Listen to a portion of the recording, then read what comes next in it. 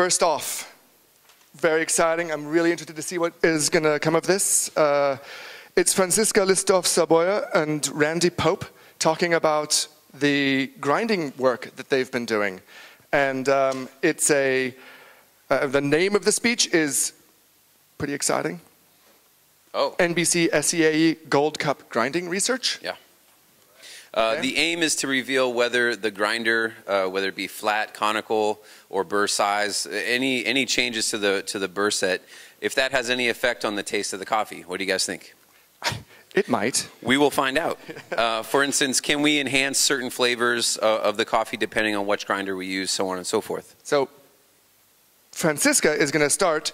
Actually, Randy's going to start, but I'm going to talk about Francisca first. She has a master's degree in sensory science and has been in the food industry for 10 years. Her focus is on taste and sensory characteristics of things. She has worked in consumer research, training judges for sensory panels. She has worked on things from fish to akavit in the Danish industrial sector. Yeah, and currently she is the head of the NBC and SCAE Gold Cup Research Project.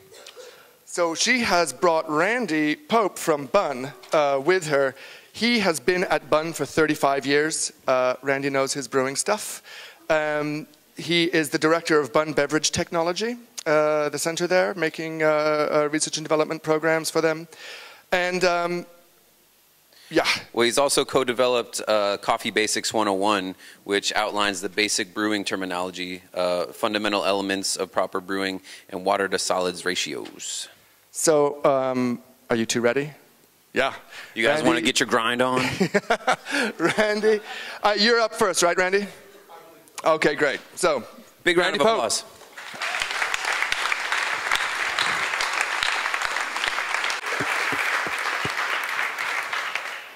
Well, thank you. To kind of cover what we're looking at, grind sets, burrs, that really we need a set of definitions and descriptions of what we're really talking about. When we talk about grinding, from an engineering perspective, the term comminution of simply breaking the cell structure of a whole coffee bean down into smaller and smaller pieces.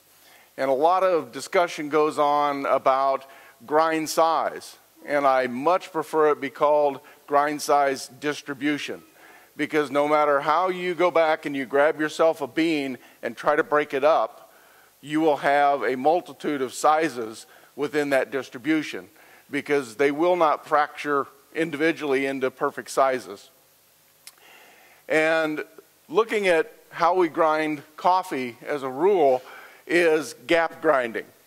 Virtually every grinder we use is a set of burrs, either flat facing each other or conical with the male, female part to set the gap in that, or whether it's roller mills in a commercial application, and we'll take a look at some of those.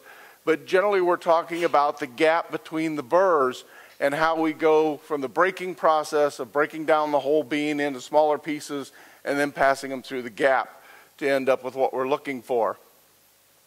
Basic reason behind grinding is that if we tried to soak whole bean, it would take an enormous amount of time by the time we got through the cell structure. So we simply provide more surface area by breaking that bean up. A lot of variables influence how we grind and the grind distribution we get. Blends of origins, blends of varietals, single origin, all have different effects on how we end up with a grind distribution, whether the bean is particularly hard or pliable and plastic-like. So depending on origin, hard bean versus something that's more soft and tenacious will actually grind different. Probably one of the key factors is degree of roast or roast color. Roast color comes down to whether we use the Agtron system of something light like a 65, something near the middle of a 50, to dark over in the 30 plus range. Degree of roast I often describe it to some of my classes of it's kind of like lumber. From a kiln-dried piece of lumber we would build something with to a charcoal briquette. That if we whack the piece of dried lumber, we may get a few large splinters. If we hit that charcoal briquette, we have a lot more fines distribution. So the darker it gets, the more brittle it becomes, and the more difficult it is to control fines. Because as it breaks up into smaller pieces, naturally you have a wider, if you will, distribution. And then how we quench the coffee at the end of the roasting process can certainly have an effect. Whether it's a water quench, where the cool water hits the coffee, and in most of the information I've read, it's kind of like taking a hot piece of glass that isn't tempered and hitting it with cold water and it shatters. And it kind of does that to the cell structure of coffee if they quench it with water, more than so if they cool it with air as it comes out of the roaster. So the quenching process can make a difference in how that coffee is going to grind and the distribution. And then, of course, the gap setting between those cutting surfaces is where we start seeing differences. So oftentimes we ask ourselves, how do we get these coffees ground up? So here's a couple different pictures of a conical set. Normally in a set of burr type grinders like this, one is always stationary, one is rotating. Generally in the conical, the male part is generally the rotating surface of the cutting surfaces, and they are generally fed by gravity down through the burrs. Rarely are they fed by an auger, but they are simply fed by gravity. Therefore, the size of the bean has a little bit of difference in flow by how quickly it breaks up and flows through the burrs. Flat burrs, on the other side, generally are either in the horizontal or the vertical plane, and they are oftentimes either rarely fed by gravity, but sometimes fed by an auger to pull the coffee in between the burrs. And in between those two flat burrs is actually a gap that first you can kind of see you have a pre-breaking area to break the bean into smaller pieces, and then it passes through the various lengths of the cutting surfaces of the burrs, the final gap being out on the outer edge. In commercial rollers, these are actually pictures of ones from a large commercial roller grinder where the entire surface is splines of cutting edges.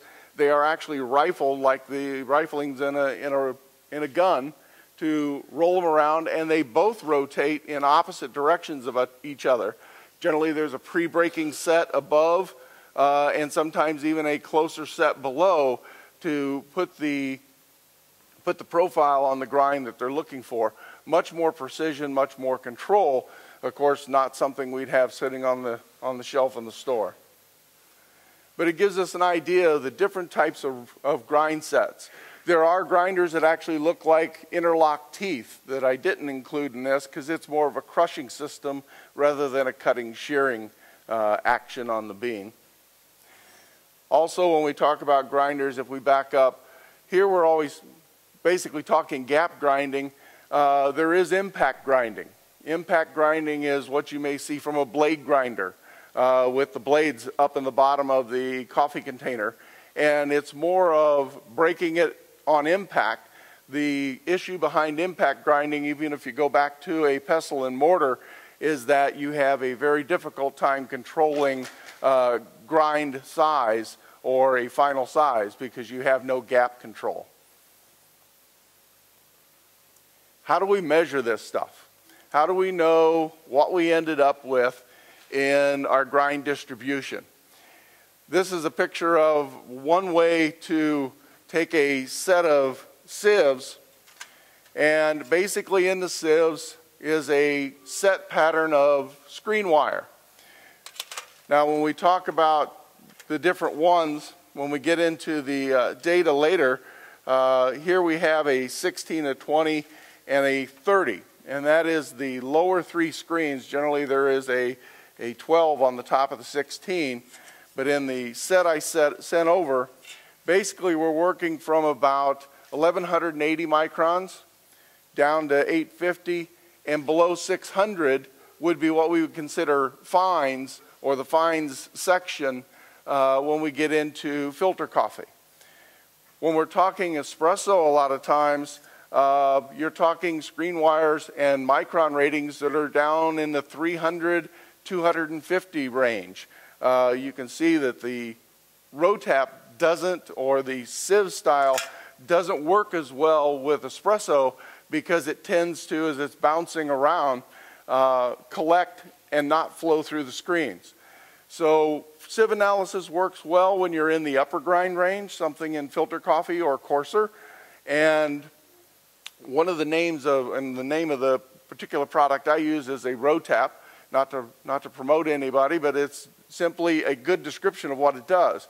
It takes the load of coffee you put in the sieves, and as it's oscillating or rotating, it's got an arm on the top with a large cork tapping on the top. So it rotates and taps.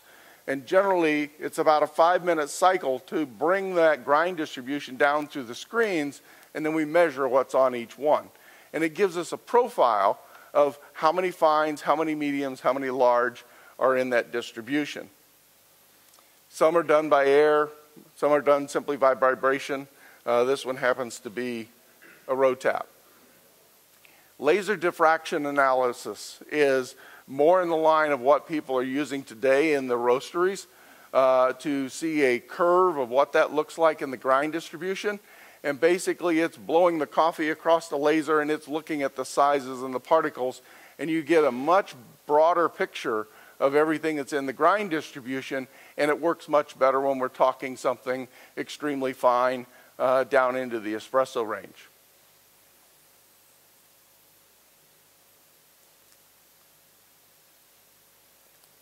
Here's a typical shot of a laser with the bimodal range in it that, and again, I'm not an espresso expert. I will never hopefully say that I am.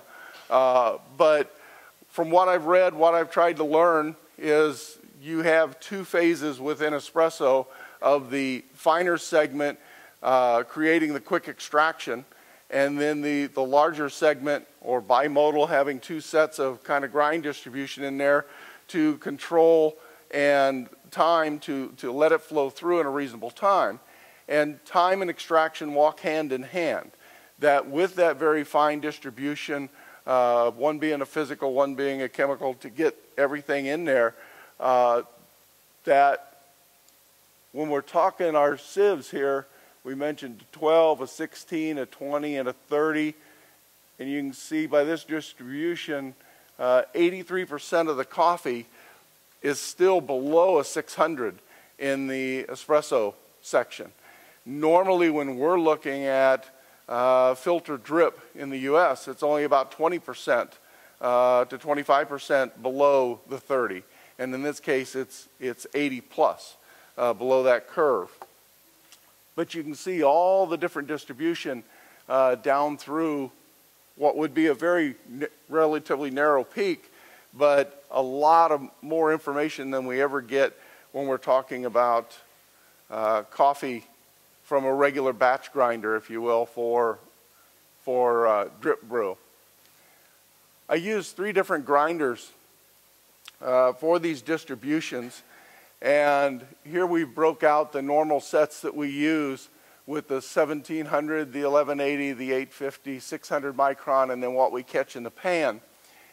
And when we do a graph on those, you can see there's very little over in here. With the 3 different ones, 8 being finer than 10 on this particular grinder. You can see in the pan there's 32%, 26, and 22. And that's simply by rotating the setting, major tick marks, if you will, on the grinder. And one of the things I found is there's not a lot of movement between the burrs. When we take big swings at a grinder and move it from simply 8 to 10, we only move that 0.004 inches to change that. It's not a huge movement between that gap. It's amazing what, you'll never play limbo with coffee grinds because the big ones somehow slip through that skinny little gap.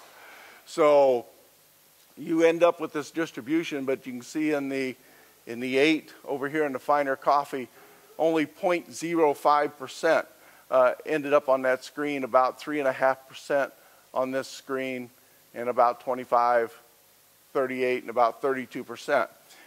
Grind distribution for a fine grind, at least in the States, and I know it's a little different here for what is considered filter grind, would be 30% plus or minus, I should say -5 plus 10.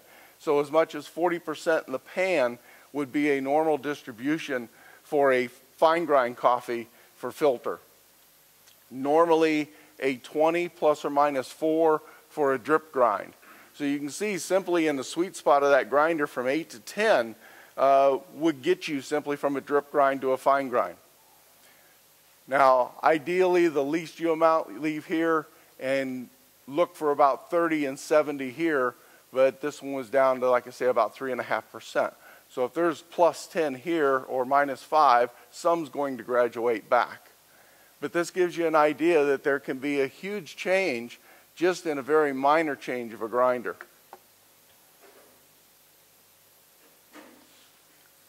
This one is more along the lines of a drip grind, or I believe a fine grind. Let's see here at the 30, the 600. This one ended up with, if I can track that across, 34. So again, 34% is in the pan or below 600, which would still be in that fine grind range. And you can see it has a little longer curve and a little wider distribution. And the correlation of the first graph with the row tap with the 4 basic screens looks nothing like this. And they really don't directly relate. It's whichever one you use, understand, that's the one I would say, you go with. I've lived with the sieve analysis for so long, I'm more comfortable with it. This is kind of a visual, I don't know that anybody's ever presented it this way, but all the graphs and all that kind of stuff didn't mean a lot to a lot of people, but if you look at it as, what would be 0.05 over here versus, 32.5 down there, these are kind of simulations of the little grind mounds that would be on each one of those screens in a sieve analysis. So it may be a little more helpful to see where those ranges and valleys change throughout that grind sieve, is what ends up in the number 20 sieve, what ends up on the 30 sieve, and what ends up in the pan. So we can kind of see how that works through the grind system there. This is another grinder that we used, and again the ranges of setting 5 to setting 7 to setting 9. You can see 9 here, put 25% in the pan, and it is actually closer to what I would call the drip range, but you can see up in the 1180 it has a considerable amount that ended up on the 1180 screen. And then 42%, that is a nice fine grind at the 7.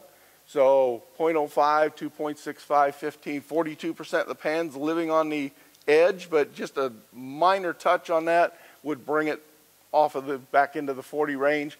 Yet we went 2 more ticks on this particular grinder and ended up with 75% of that grind sample in the pan. Again, when you're looking at a grinder and you see either the wheel on the side or the knob, minor changes make big differences. So chunking from 7 on a setting to 8 or to 9, there can be a wide distribution depending upon the type of grinder that you're looking at. Just another idea of the curve, this 32% being in the pan. The idea of what it actually sees from the laser, it really surprises me that there would be 4% in that coarse pan. I don't actually believe that result from the laser if it's only 32% down there. But depending on how it saw that particle go by and what it judged it for size, again, why I kind of stick back Whether it's fuzzier or more accurate, I don't know. Again, the distribution of the grinder we saw on the curve, from 0 here down to 75% of that grind at setting 5 on this particular grinder. Just a different view of how that coffee is across those distribution ranges.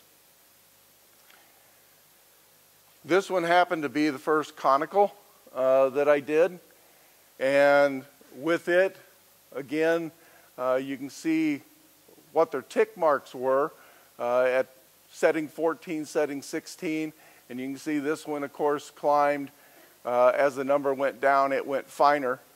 But you can see how tight really the range is between broader steps for that particular grinder. So even though there were tick marks in between, we went from basically about a 21% grind to a 25 to a 32.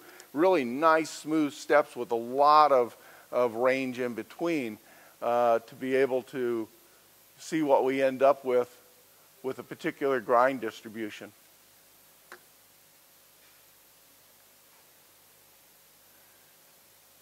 Again, those little mountains of coffee as they change through the distribution to kind of just get a different perspective of what's in those screens.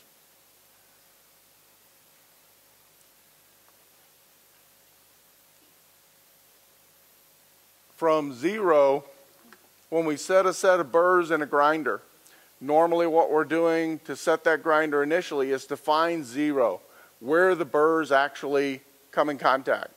And from that point, burr wine, whatever we want to refer to it as, touch off is 0, meaning the burrs are together. And with some burrs, you still don't have complete closure because the cutting edges that if you looked at the edge kind of looks like a sawtooth. So actually you're hitting the high points. So you will get some coffee through even though you've just made contact with the burrs. Others are secondary mill operations, might be referred to as a Turkish burr, where they go out and they mill the edge off of the saw teeth right at the edge of the burr, so you get an even closer gap in setting your grinder for your initial off point, and then how far that backs off with each turn that you make in that grinder. But basically, this one happens to be a BUNN grinder because of access to it. And we normally have a dial on there of 0 through 15 or 0 through 16 divisions on the screw for the grinder. But the first hash mark is only 0.0023 inches open. The sweet range, again, that we saw in those early graphs at 8 to 10, the actual gap measured between the high points of the burrs, 0.185 to 0.2. So about 231 10,000ths of an inch, 0.02 20 thousandths here to create that gap. Just for all of the Europeans, this is something like 3 millimeters. Thank you. I knew someone would do a conversion for me out there. So it's small changes. It's very small changes to get rather large differences in the gap.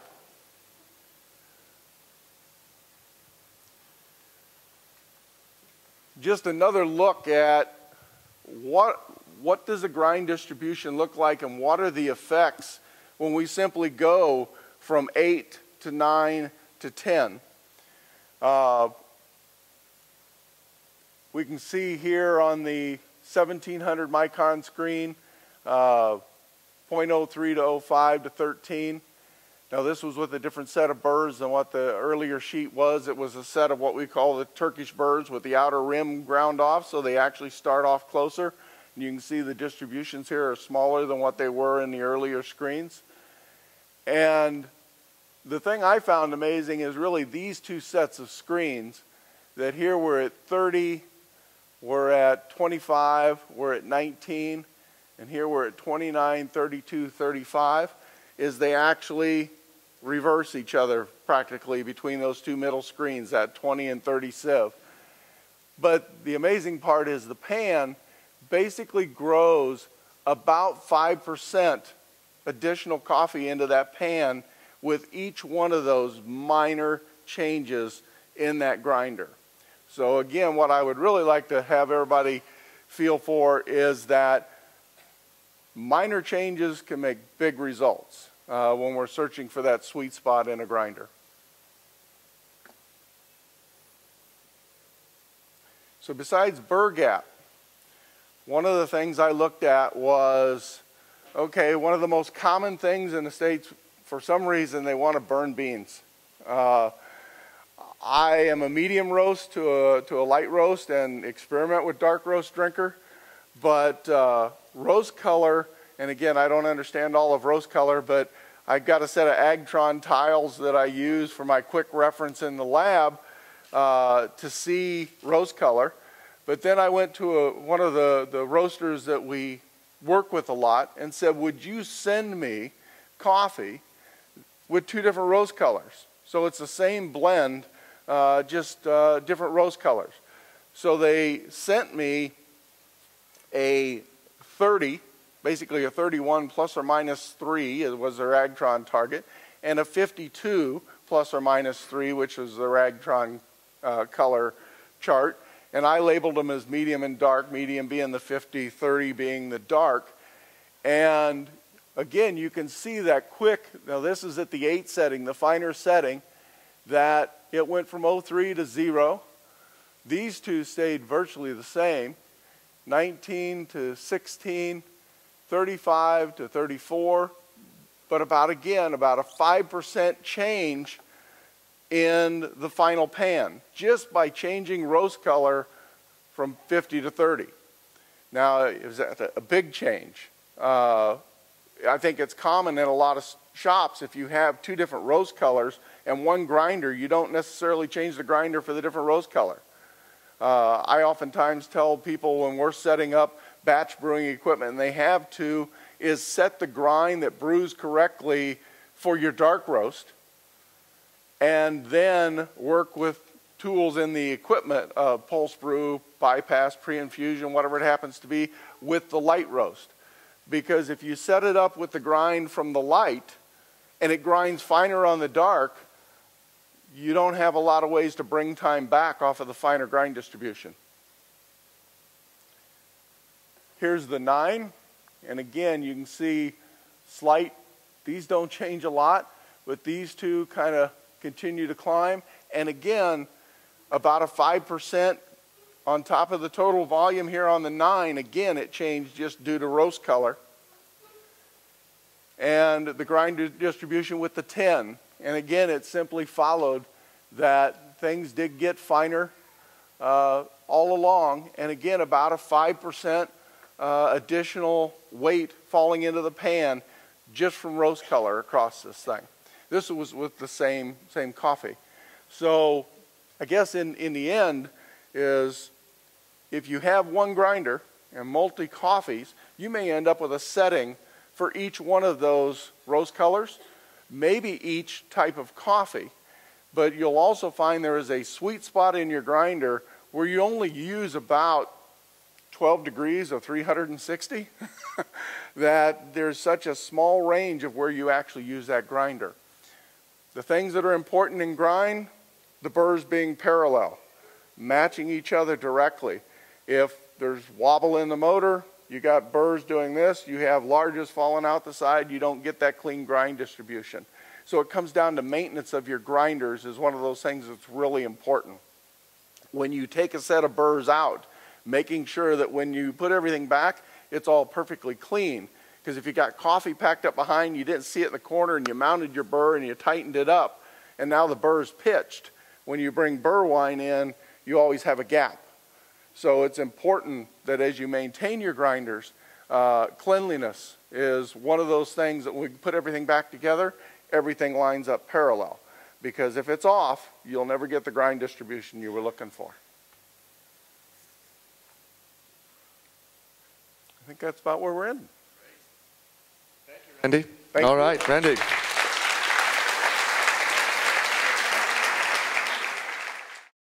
Okay, Francisca, take it away. Thank you. Okay, I'm glad to be here. Looking forward to it. Thank you for having me.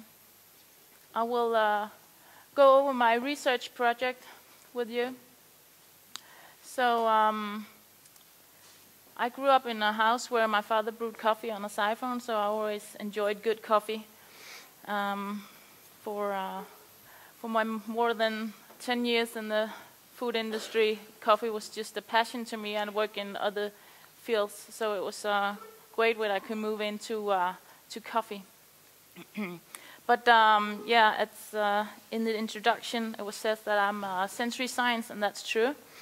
My background is in sensory science, so it's all about taste for me, and I will take you through it. So the difference from my point of view is the way we taste things. In science, the way you taste things is a little different from the normal coffee cupping. I found out when I got a little deeper into the coffee world, because for tasting for me is having tasted blinded samples, so you don't know what you're actually tasting. You're more open-minded. You taste one thing at a time. You use references to describe it, and very important for me is that we use this line scales. Yesterday we tried the Cup of Excellence scheme, and getting to know that was a little strange for me, because it has different scales. It has three-point scale, 8-point scale, and it has some kind of quality issues in it. So I had to get used to it, because I was always used to tasting this way. It's more objective, and using a line scale, you could actually have infinite evaluations of whatever foodstuff that being coffee, and rating one attribute at a time. But I looked up on the internet when I started this project, everything I could about coffee, trying to find out what have actually been done scientifically on grinding coffee. Not so much, I could say. But just looking up what was out there about knowing about coffee and tasting coffee, and of course I found out that you call it cupping. So when you Google cupping, you get a little shock, but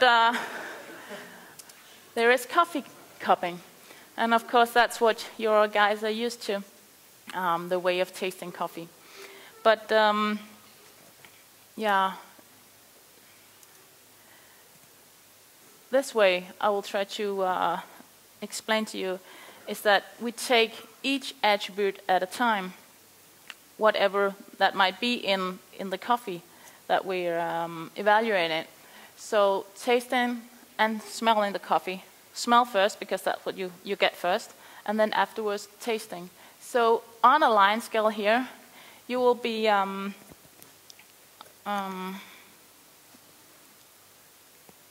evaluating the coffee by a mark, saying, okay, is it from nothing to a lot? And you will do that on each sample that you have, coded sample, blinded, so you don't know the information behind it. And that way you could be more objective without knowing things. But that's describing coffee. So that's my background. I wanted to be a scientific, and I want to prove things, so I want to be able to repeat it and do it a lot of times before I can actually make a conclusion. But yeah, the project started actually last year at the Nordic Barista Cup. I did some small tests measuring temperature in grinding. And we found out that there was a lot of debate going on these internet debate forums. A lot of coffee geeks having opinions about grinders, blogs doing things, a lot of coffee personality claiming conical grinders being that way, flat grinders being that way. Okay, that's kind of interesting. So let's look into that. Does it actually have an effect? Can you taste the difference? So I set up my coffee lab in Copenhagen, gathered a bunch of grinders, and just started getting to know them, grinding away, brewing coffee, finding out, okay, so what's the difference between all these different grinders? Some of them being conical, some of them being flat. And besides that, all other stuff. Different types of motors, different types of looks. So I basically just, this is just an example of one. So just, I measure everything. So find out how static are they, what's going on with the coffee when you're actually grinding. And I weigh out coffee beans whenever I brew, before and after, for each grinder. And it surprised me actually that never is the same amount coming in as going out. Never. For I did more than a bunch of hundreds and hundreds of tests. I think I had 2 or 3 where exactly the same amount going in was coming out. Sometimes it's less, sometimes it's more, and it goes for all the grinders. So yeah, when you brew coffee, you have to measure the grinding instead of the beans going in if you want it to be precisely. That's what I found. Okay, so could you actually taste the difference? So I set up a consumer test. I did a triangle test, which you have 3 cups of coffee. So I took, the only difference was the grinder. So same amount of coffee, same amount of water, same TDS. So the only difference being the grinder, flat or conical. So I had them set up individual, random, all coded, randomly served. No information about what's going on here, just can you taste the difference? Pin out the odd sample. So these 50 consumers could not taste the difference between a flat and a conical grinder. Okay, well, I know what you're thinking. It's consumers. They drink shitty coffee, right? And lots of it. They don't know it. I know. So I thought, let's do the same test, but this time with a different crowd. Let's use the coffee people. That's you guys. So I set up in Nice in June a small booth. The same triangle test, all coded, all randomized, so no one would get the same test. Standing next to each other, it was not the same test, and I was informed that. No information whatsoever what's going on here. But again, it was the same amount of coffee, the same amount of water, the same TDS, only difference being the grinder, flat or conical. Okay. So I was a bit excited about this because I had 164 coffee professionals coming by my booth tasting these coffees. And all sorts of people. And I thought, okay, this is a great opportunity. I want to take a little background information on these people. So I asked them how they prefer the coffee, just to see.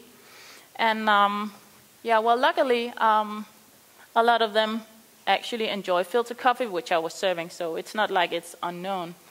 And I asked a lot of questions about how they take the coffee, and also you could tick if you use milk and sugar, and people were writing, no.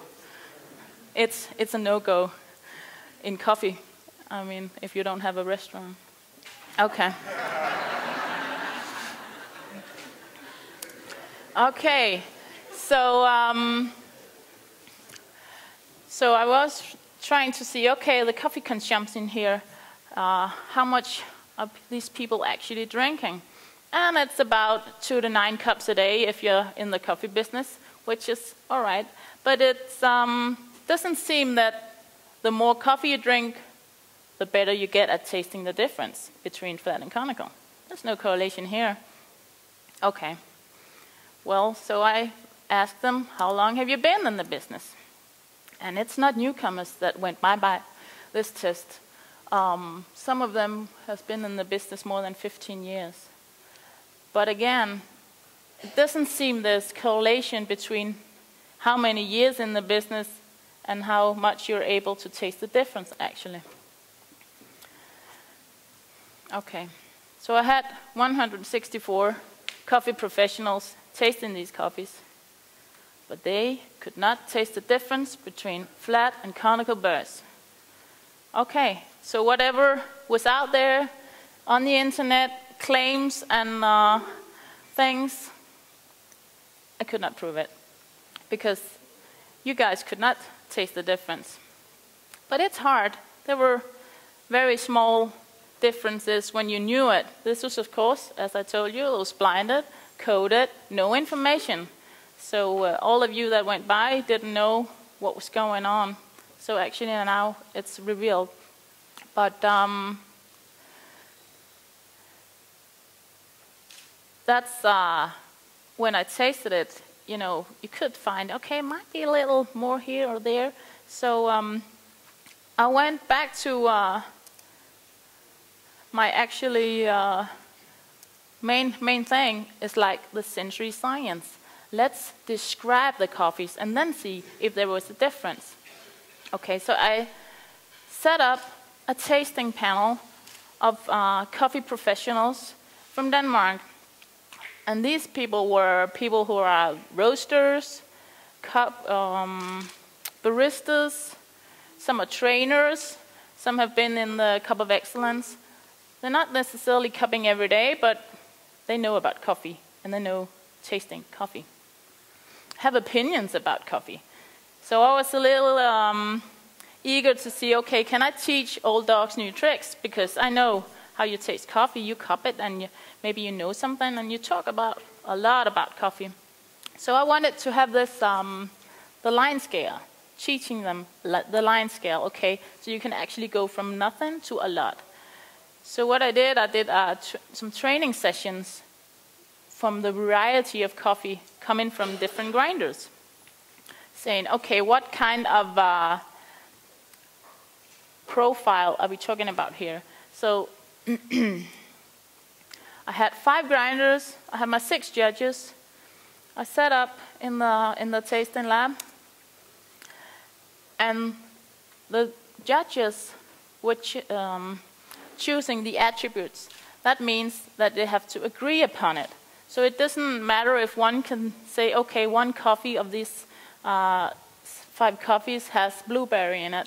It doesn't matter if all of the rest of the panel can't taste it. It wouldn't matter statistically. So these are the attributes that they could agree upon. So they have some taste, some smell, and mouthfeel. And you see the code down here? That's what is used in the statistics afterwards. And that's actually how we do it all the time, because we use multivariate statistic in sensory science.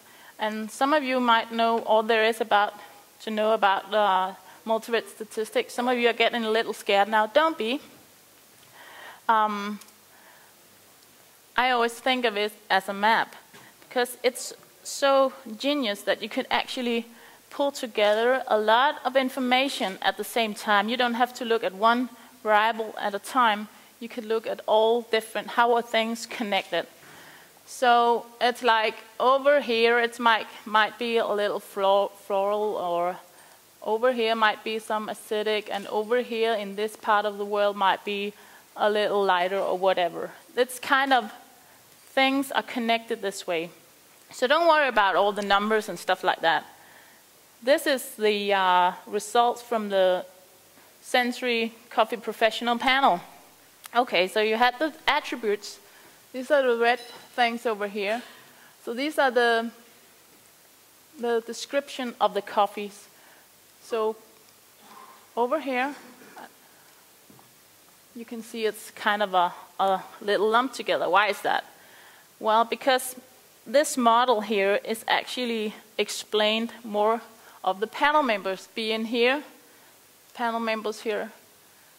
So if you're over here, you're using the faraway part of the scale. Okay, so this is high in chocolate smell, this is high in acidity. And if you're over here, you're kind of using, well, not so much, not so much, not so much, on every coffee. So actually, they were given a more variety, more explainance of the model than the actually grinders themselves. Why is that? Well, I think it's because that these coffee professionals are individuals. They know so much about coffee, and some of them think it's a competition. You sit in there, you want to guess, okay, what kind of, they try to guess what kind of coffee it was, what was going on, and of course they didn't know anything about it. I didn't tell them because I want them to be objective. So, a little hard to draw anything from this. Is it all bad then? No, luckily not. Because there is tendency actually.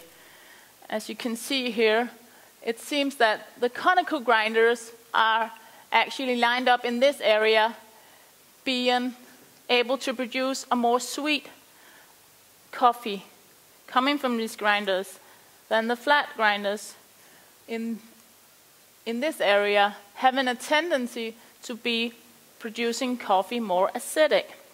So these are tendencies. But it was kind of interesting. So I think, okay, so what can I do? So I went back to my old hood, sensory science lab in university. There is professional tasting booth here. So I set up another panel consisting of research staff and master student on the food science department. So what they have is that they have a prior knowledge of tasting this way, using these scale on other foodstuffs. Being used to sit in here evaluating this way, kind of objective, and they all drank coffee as well. So again, I set up brewing coffee. So I had 6 judges, I had 6 grinders, half conical, half flat. So let's describe the coffees coming from this. So again, I trained this panel. So this is their words describing the coffees coming from these grinders. So of course, it's the same coffee, great coffee from Solberg and Hansen, but they used a little different words because they found something else, or they use other words to describe it. Doesn't really matter. It's whatever they could agree upon. So instead of the coffee professional, for example, having used the word or agreeing upon the word citrus on describing a flavor, here they were more specific. We talked about it. What kind of, we started out citrus. Was it citrus then in the training? Was it lemon? Was it orange? Was it something in between or whatever? And they said on, okay, so it's lemon. But that's how you do it. And I did a bunch of statistics, and it showed out that actually the more significant descriptors were bitter and sour to distinguish between conical and flat burrs. That was the most significant attributes. So again here's the map. So here are some grinders. The red one are grinders, and the black words here are description of the coffee. That means that up here, the Faima grinder has higher intensity in smell of chocolate than compared to the Vario, who is, has a more acidic taste and more high intensity in the smell of lemon.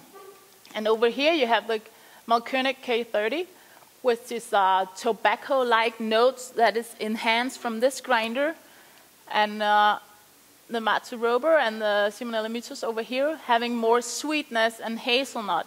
So you can have all. This is just what is more pronounced. And being in the middle here, it's like you have a little of it all, but it's not like something is that important or pronounced. So this is the map, the tasting map of the grinders in the sensory world. Okay, so Randy talked about the grinding distribution, and I was so fortunate that the Nova Similarity Lab did some grinding particle size distribution for me as well. So they had coded samples sent to them coming from these grinders. So it's the same. I had settings producing coffee with the same TDS. So the same TDS coffee from different grinders. So if you remember this picture here, instead of the grinder name here, let's put the particle distribution. It looks like this.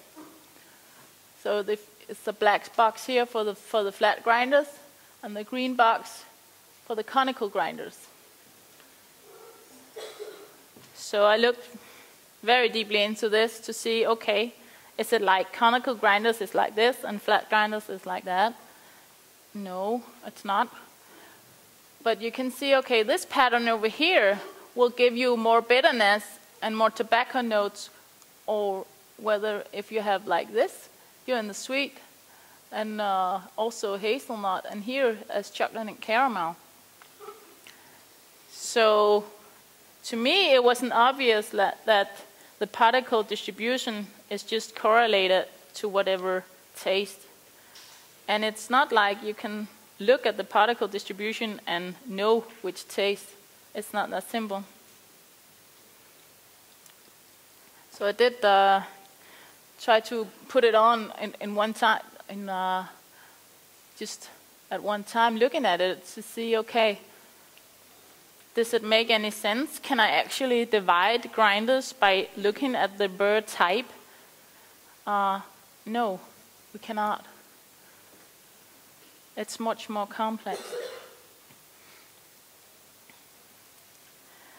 But I did a model which distinguished between the two types. So having the conical grinders here at the red spot and the blue grinders up there. So this statistically model actually distinguished between these two. So let's put these two pictures together and see what happens is when you want to see, okay, so what difference is if you're dividing them into the type of burrs. And you can see here that the flat grinders, they seem to have increased taste of chocolate and licorice compared to the to the conical grinders. And that's for this coffee. It would be different with another coffee. This is the Ethiopian Toddy from Solberg and Hansen. And you can see actually that the conical grinder, they enhances the smell. So when you get the coffee, this proves that the smell from these grinders and this coffee, determined by this panel, that actually you have a higher intensity in smell, whereas the flat grinders will give you a higher intensity in some of the taste notes. So just to wrap it up, there was a lot of saying about whether there was a taste difference between a flat and a conical burrs. And well, yeah, there is, but it's so small, it's so hard to find. And if you just taste it blind, knowing nothing, you might not find it. So it's much more than just flat or conical burrs, it's individual grinders, because it's not just the burrs. It's like, okay, so how long does it take to go from the burrs and out? What is there a funnel? How is the transportation of ground? And some have a lot of retention, having ground coffee stay in the grinder, and some just distributes all of it out. So, well, we started up, we had to look into something. A whole lot of more questions arise, and there's so many things to look into. Okay, do the same test, but with a different coffee, having other sensory attributes. Trying different brew methods. So I used filtered coffee. It could be fun to do the same with espresso. See what's going on there. Will you then be able to see a more pronounced difference? What's the motor? What does it actually have an effect? So is it all bad? No, I'm excited. We need more research, and let's just yeah. Yeah, it's. I think it's great. I think my dream is to do a PhD in coffee, because it's just, there's so many interesting things and so much we don't know yet. But I hope that some of you guys are just eager to find out, to learn more about coffee and what's actually affecting the taste, because what it comes down to is taste, to me. So I had the privilege of working with a lot of coffee gurus who helped me along the way, and really appreciate it. They're introducing me into the specialty coffee world. I like it here, I don't want to leave.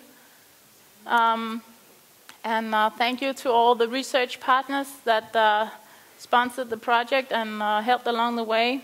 Without them, it was not possible. So I think that in a couple of minutes, we're going to taste ourselves. So thank you. Thank you very much. Super interesting. Super interesting. So what we're going to do is just stay in our seats for a minute or two. Maybe we should ask a question or two now before. Is that maybe, okay? Yeah, it's okay, but maybe I should explain a little what to do at the tables. That's perfect. Do that. Okay.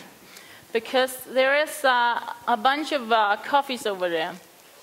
And you will get, for my test, there is 3 cups you have to evaluate. Just taste them from left to right, quickly. And there's some small notes there. And mark the one you think is different in sourness from the 2 others. Just what you think is different. And there's a small note, you just mark it there. And then next to it, there's 3 other cups. And again, taste it from left to right. Which one is different in bitterness? Just mark the one you think is different from the 2 others. And then there is 3 more coffees, which Randy has, and we will talk about them when you get there. But it's just important that you mark them on the small spot. Just do it quickly. Don't think too much about it. And then I like to have these small notes back, so just if the captain of the table could collect them or something, and then I could show the results afterwards. And you have a small booklet where you also have, and you can mark them. I think it's upside down that the bitter is before the sour, but you're clever, so you figure it out. So just mark these, put them down, don't change it. And what they're marking is it's a triangle, right? They're saying which one is different. Yeah. And there's a set, and it says sour, and a set that says bitter. Yeah. And so it's a triangle of which one's different from the others on each of those 2. And they're next to each other. 3 cups is sour, which also is written on the table, and 3 cups is bitter. Yep. And there will be 3 cups more for Randy's. So you will have to taste 9 great cups of coffee. Okay, the 3 other cups on the end, which will be in slots 10, 11, and 12, and they're coded F9, or F10, F9, and F8 in those particular slots. And it's simply a preference test of which of the 3 cups do you prefer most. And it's really quite simple. It's kind of what we did before. One's a conical, one's a flat, and one is just the 20 sieve grind sample out of a set of sieve analysis. So it's more monomodal, if you will, of a section of the coffee where they're all more in similar size. So of those 3 cups, it's simply a simple preference test if you record which one you prefer. We're a few minutes away from actually doing this because I want people to not get in the way of the attendees, of the volunteers delivering the coffee right now. So let's just give it one more minute. Klaus, just a sec. Oh my God. That was dramatic. Yeah. Just a couple of quick questions that maybe you can clarify. One is, how did you choose the representatives of the conical and the flat burr grinders? Sorry, I can't hear you. Can you repeat it? How did you choose the representative grinders for the flat and conical grinders? I didn't it was not like I went out picking, but I said, okay, I'm open for anything, and it's just so they kind of broad variety of what's around and what is being used. I did a test in Copenhagen, went into all coffee bars and wrote down what are they using. So they're in the test, but they kind of use 2 different grinders in Copenhagen. So I put a lot of grinders in as well. So what was available, and then it was like, okay, some have small burrs, some have bigger burrs. So I think it was a great variety. But you know, there's 1,000 of grinders out there, so you could use more. So. Are you thinking of looking into the EK43 grinder as maybe a next thing? Yeah, that could be fun. I mean, yeah, that's just the grinder of the week, I guess. But flavor of the month. So I think that what people have been doing that grinder, maybe you can do with a lot of other grinders too. Just explore it and try to figure out new ways to use it, because it's been there all along since the 70s, I think. So just look at it upon new eyes and just whatever is available. And I think if you play around with it, maybe you'll be able to have great coffee from most grinders. So. Can I ask one more question? What was the water specs that you used? The water specs, it was some sort of, it was a filter in the restaurant. And I have the specifics if you want it. I can't remember what the name is, but it was filtered water. Did you use the same water across the test that you did for private and? Yeah, of course. Okay. Yeah. So everything is the same. Yeah. I have a question here in the mid-center. Mm-hmm. Hello. Did you? It's very interesting to see that first. But did you ever make maybe tell the people that there are 3 sets and one is different? Or no, what I mean is, did you tell them this is from a flat grinder and this is from a conical, so that maybe they have? Would you maybe consider doing this? So maybe there's some people think, well, a conical grinder is better, so I prefer this. Although yeah, maybe there's no but when I did that test, I was not interested in preference, because I wanted to be. Wait, can you actually taste the difference? Because what is preference? It's just whatever you feel like, whatever you grew up with, whatever you ever tried. So preference is individual, and preference can be taught, and preference can be changed. But yeah, if you can't taste the difference, then how can you prefer one over the other? What I mean is that maybe there are some people. It's just a psychological effect that if you tell them something and it's all the same, they will still recognize the difference. It's just a psychological precondition. Just like in hi-fi cables, for example, when you make a blind test, everyone says it's all the same. But when you tell them, well, this is €2,000 cable, it tastes completely different and it's way better. Maybe something like this. But that's not tasting objective. That's testing like what this brand value has to do with it, and then it's not a taste test; it's a psychological test. Yeah, but that, of course, that's why you don't tell anything. It's because you want to keep out all this knowledge and preference, and that's, I think, was what was hard for the sensory panel consisting of coffee professionals, because some of them thinking, okay, what is this? What is this? And they want to, because they have a lot of knowledge, and they want to use it. So taking that away from it, and then you can actually, what you do is normally you do a pref mapping, is that in multivariate statistics you can do a preference test and then just combine it with this. Instead of saying, okay, would you like to have cherry notes or strawberry notes in your coffee? Then just do a profile test and then do a preference test with some other people, and you can combine it and find out, okay, which do people actually like. I had a question for Randy, I guess. Did you find a correlation between the size of the burrs and the particle size distribution? I mean, if I buy a bigger grinder, do I get less fines and better extraction? You're asking me? That was for you, yeah. Okay, the grinders I tested were all 3-inch diameter and smaller. The conical naturally being a little more narrow. I never got into the 6-inch, larger burrs. As time expands, we'll certainly head down that direction, because speed of how quickly you break it into smaller pieces and pass it through the less heat you generate and the less tumbling and breakage you would likely see. So it will be a good idea to see that if it's spread out and how it's fed into a broader ring of where it actually gets cut up, that it doesn't have as much time bouncing inside, breaking up, that it may possibly reduce the fines.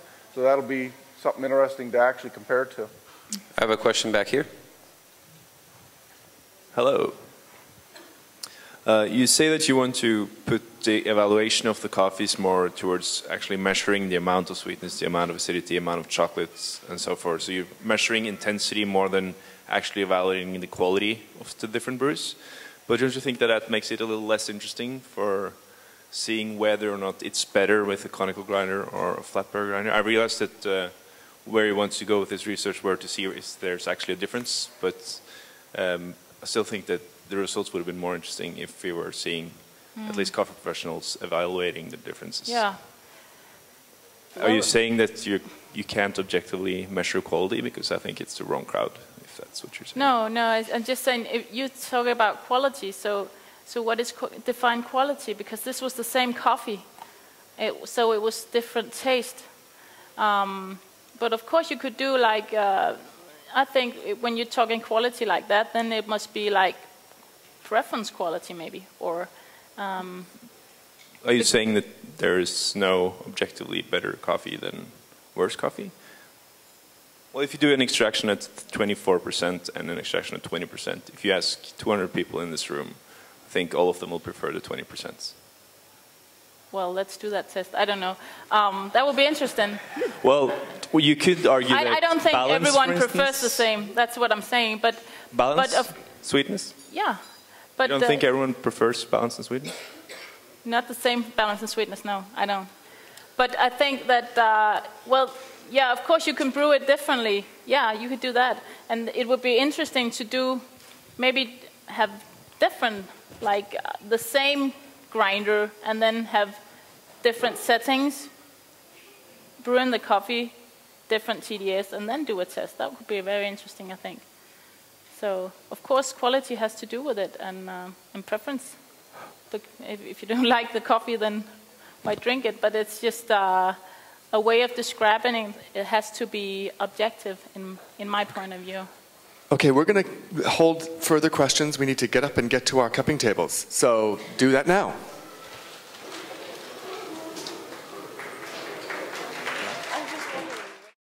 Cosimo, raise your hand again, please. There you go.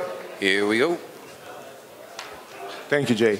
So it's not a question that I made. Actually, is over Twitter, David Walsh is asking, what is the statistical power of the study? Is it significant? Sample sizes, etc.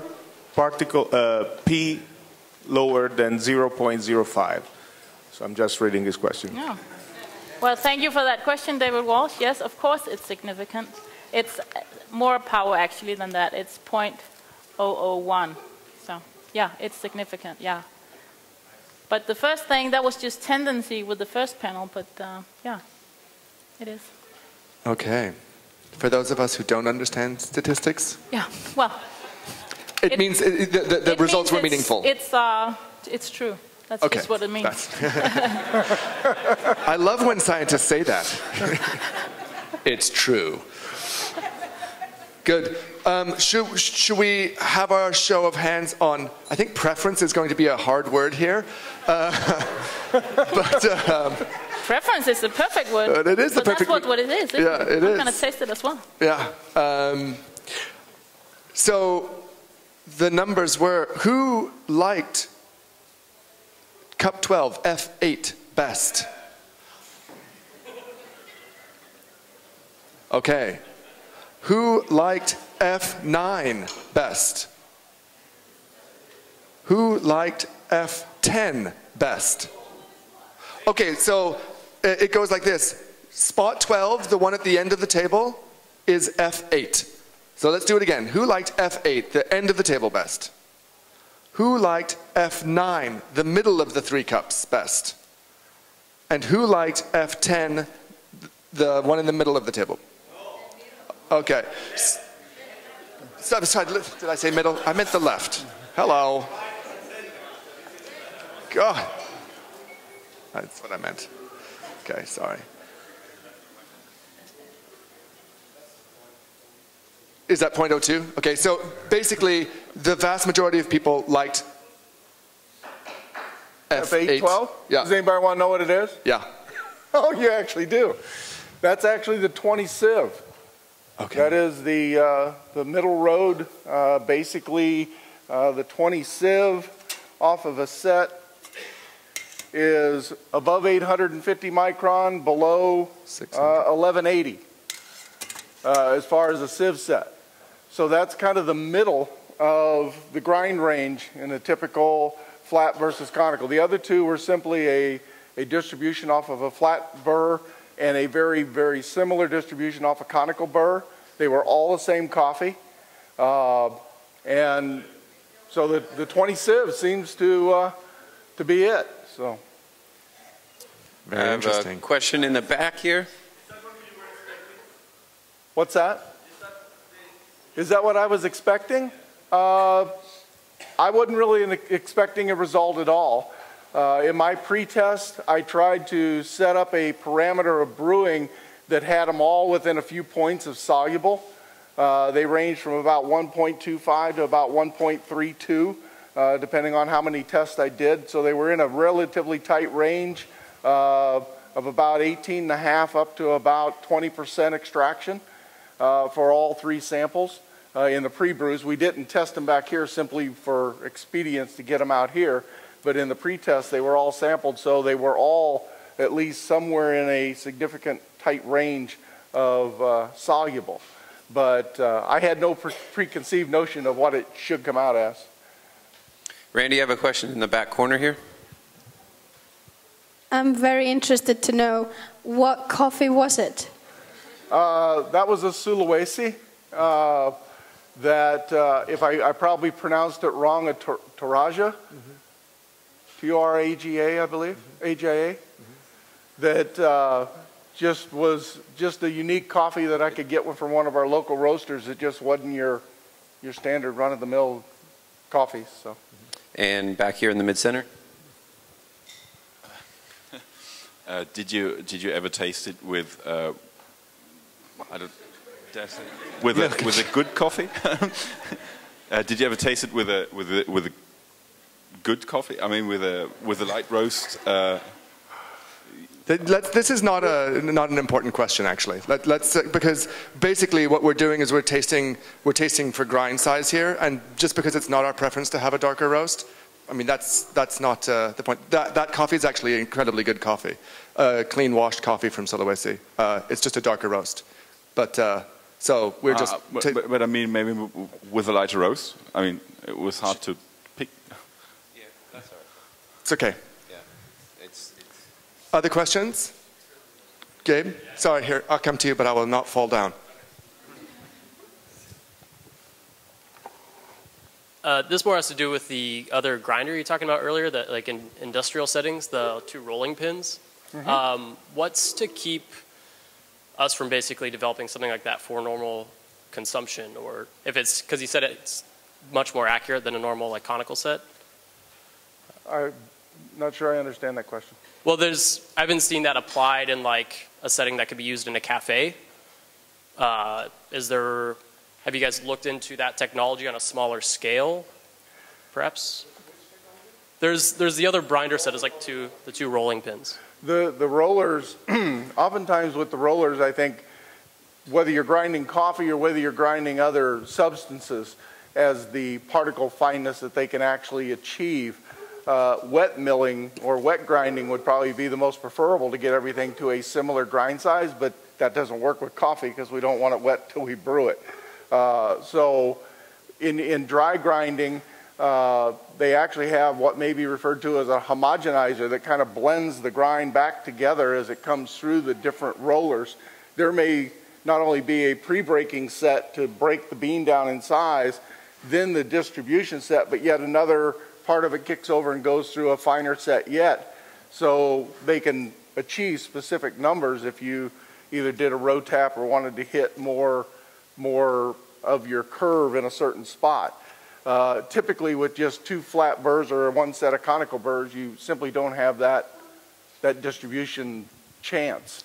You're always going to get a range of smalls and fines and larger pieces. But my assumption is that a roller like that, it's an industrial piece of equipment. It's not something that you could sort of scale down to a home or even a professional like coffee bar. Right. I don't think you'll ever see that in that small of a scale.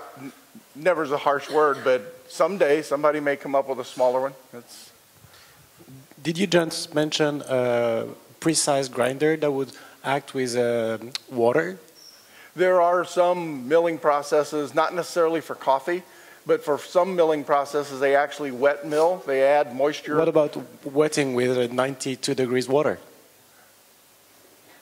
Like a brewer. Like David Walsh was trying it. Grind while you're brewing? Yeah. Yeah. I would say it's probably a unique concept that would someday work, but it'd be cleanup that would be, how do you discharge and have a clean brewing system each time would be the logistical error of it, of saying, now how do I get back to a clean surface so I have a clean cup each time. Other questions? I'm on my way. Oh, you got it. All right. I have one question for Francisca. When you used and tried to do this analysis, did you use the same roast, the same batch from a roast, or was it several roasts that you use in your analysis? For each test, it was the same roast, but this research has gone on for several months. Of course, the batch that I took for the consumer's test is not the same batch as I took in June, but it's, Soberg Hansen quality, like how well do they roast it each time, but it was the same batch for like a whole different each test. For the panel, huh? Yeah, so it's the same coffee and pretty much the same roast every time, being those differences that will be every time of a batch, yeah. That would be actually a very interesting thing to track the actual roast profile and sort of degree of roast for the test, because as we all know, there are slight variations. Yeah, but within the test, it was the same batch. Of course. So there was no differences at all. Other questions?